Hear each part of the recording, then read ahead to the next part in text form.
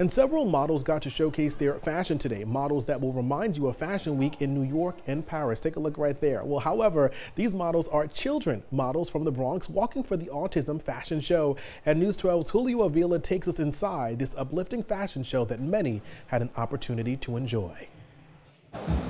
Phil, the fashion stage was right here at the Castle Hill YMCA, and you could definitely tell that the children were excited to showcase some of their fashion, and there was a whole lot of fashion to see. These children have autism, and this fashion show is to help show children with special needs that they can do big things.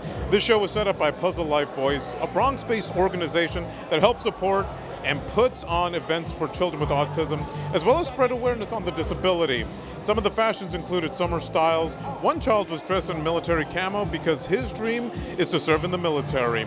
There were plenty of smiles, and one mother we spoke to says she was ecstatic seeing her daughter walk down that blue carpet.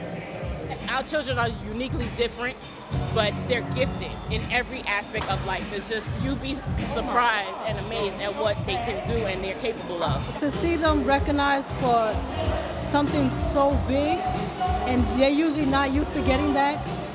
So, you know, we're pushing them to the front instead of keeping them in the back. Now, all the money raised today is set to go to more projects and events to help out children with autism.